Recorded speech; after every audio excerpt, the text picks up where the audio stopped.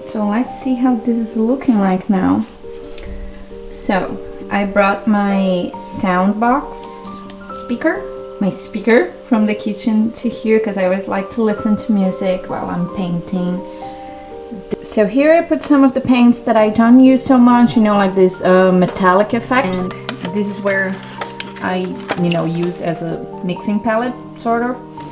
Which is also a nice way to recycle whatever plastic container you have, number one rule of recycling, reuse. Some of the paints that I use the most, and some glitter effect bottles there.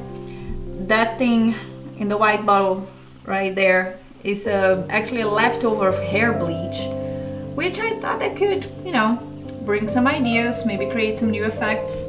Then I've put some of the unused canvas in the back there. There's currently 3 different sizes.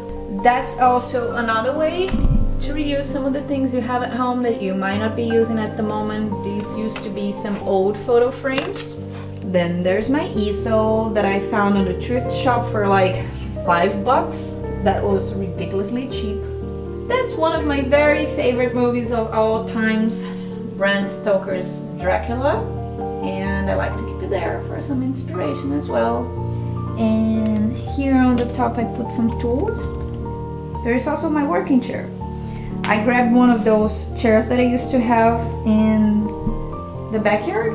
So that's the overall look of my teeny tiny art studio. Alright, so that was it for today's video. I hope you guys like it and that it can inspire you to transform whatever space you have into a more creative space. Leave in the comments below if you have any suggestions for next videos, things you want to see from me. And I see you soon. Don't forget to subscribe. Bye!